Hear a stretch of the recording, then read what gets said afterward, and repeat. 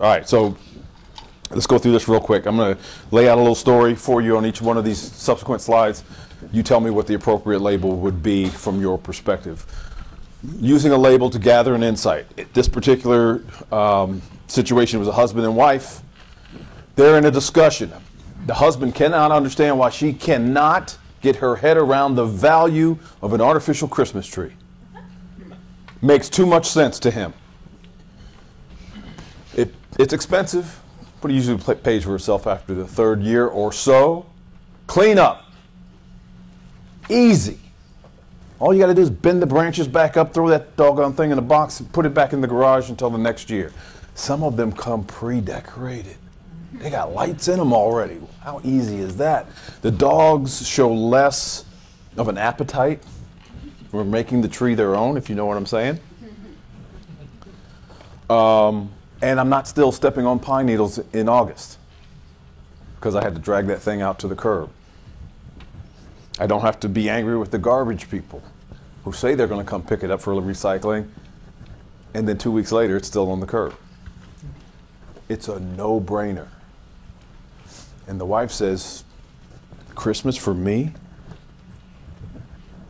is more than just about convenience. It's about sights, it's about sounds, it's about smells. And I remember as a kid growing up, the smells that used to come out of the kitchen when my mother was baking, the sounds of Christmas music being played throughout the house, and the smell of pine in the living room.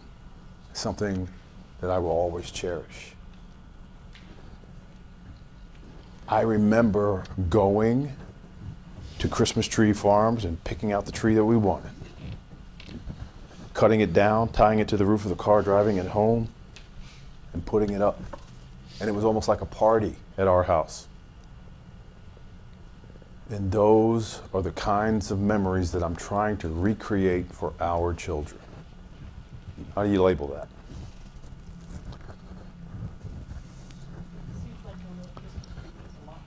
She said, seems like a real Christmas tree means a lot to you.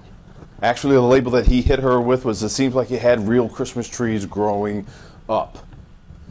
And then she went on about the power of a real Christmas tree in her childhood and the nostalgia that it created for her. So I'll leave it up to you guys to guess what kind of tree they wound up getting. I thought you were going to tell us how we talked to her in the gift fair. Nope. He backed down from that one. How about, it seems like you're stuck in the past. Yeah, that would have gone over well.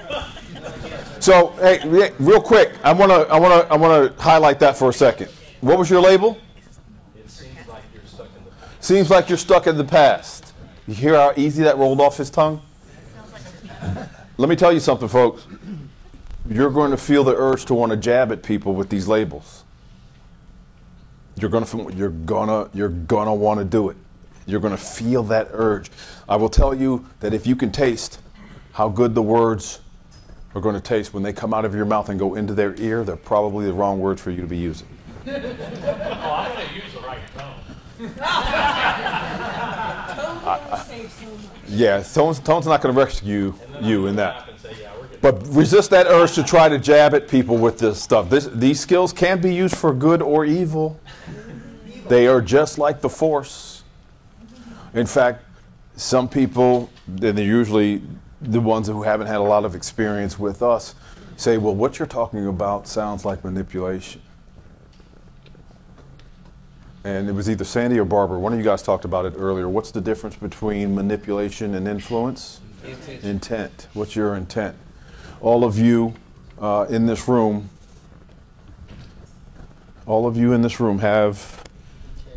have one of these, right? All of you use these on a regular basis? Yes. Do you know there are people on this planet that use these for nefarious and sometimes illegal purposes? And yet, you still use yours. Huh. Well, the Black Swan skills are the same way. Can you use them to get over on people? Without question. We don't espouse it, we don't teach it, and we will never back your play in that regard. Something subtle, something hidden. Fundraiser, trying to match up a donor with a charity. She's done her homework on this lady. This lady has an affinity for the Girl Scouts of America. So she's put together a portfolio of 5 to 6 projects. Hanging in the balance is $5K. She brings the woman into the office. They sit in the conference room. She opens the portfolio, and she starts to slide projects, proposals, ideas across the desk. And this is what she's getting from the other side of the desk.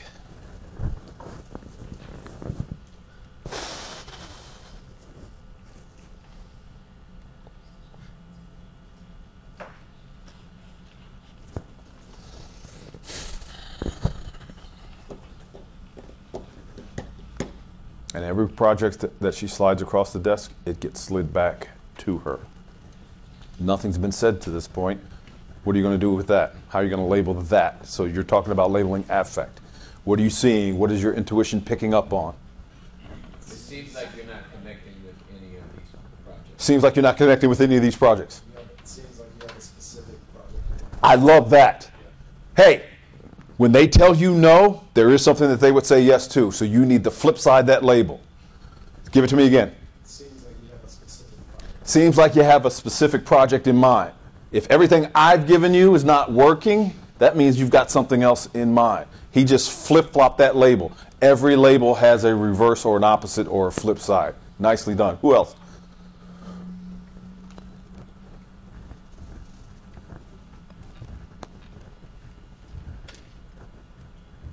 What are you picking up on? She's shaking her head. She's furrowing her brow. She's pursing her lips. Maybe you missed it. Maybe you need to say, what else is important? No question. Your intention is good. Put it in the form of a label. Oh, seems like something else is important. Perfect. In the back. It seems like you have your doubts about this. Seems like you guys are all doing fantastic. What she hit her with was, I'm sensing some hesitation with these projects. Now, see, you picked up, somebody's paying attention. She says, I'm sensing some hesitation with these projects. Well, this person, this fundraiser, she had been around the block with us for many years. And she was at an expert level, if you will, at the time. And so she had started to experiment with some different language. I'm keeping you guys in a box right now because I want you to get your sea legs under you. Once you get your sea legs under you, you're well beyond 67 repetitions, then you can start to play with it. She says, I'm sensing some hesitation with these projects. The response that she gets is, yes, there is hesitation with the projects. I'll tell you why. I know for a fact that these projects are going to be held in a public place.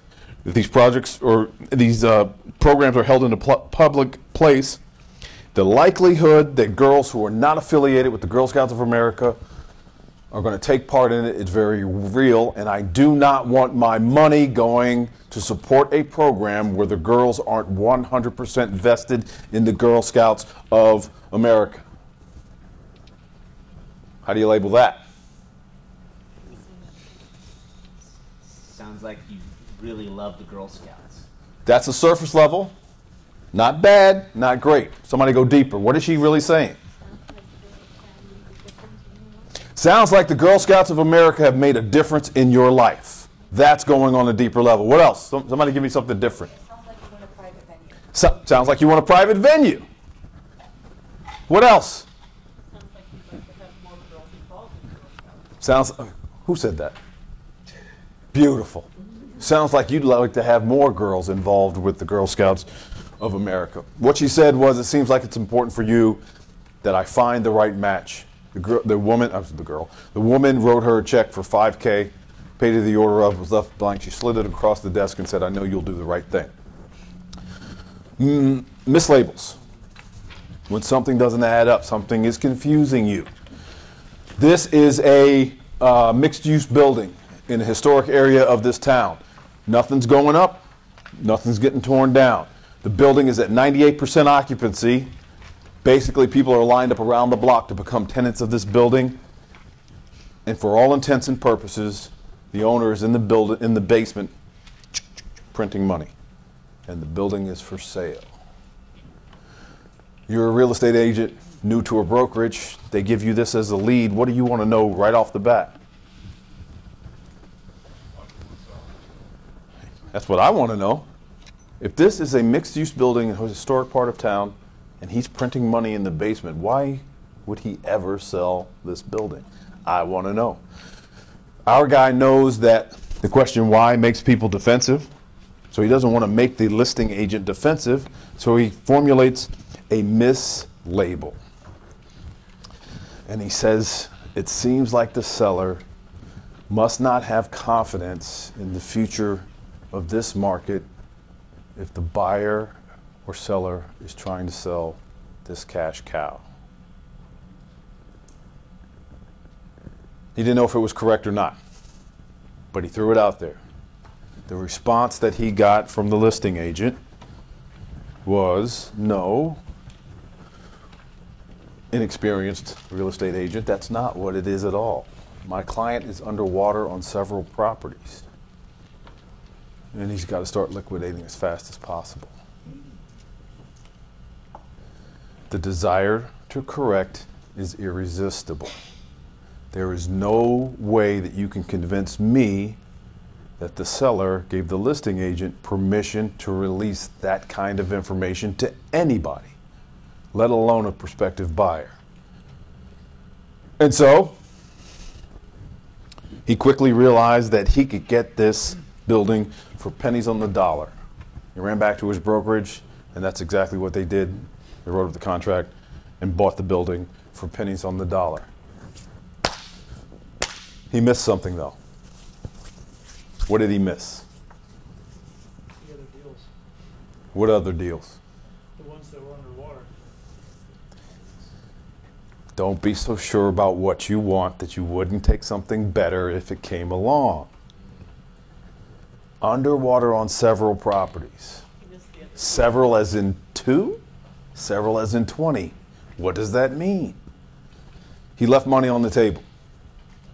For the price that they were going to pay for that one building, there's no telling how many more they could have bought. But he was so focused on where he wanted to end up, he didn't take something better when it came along.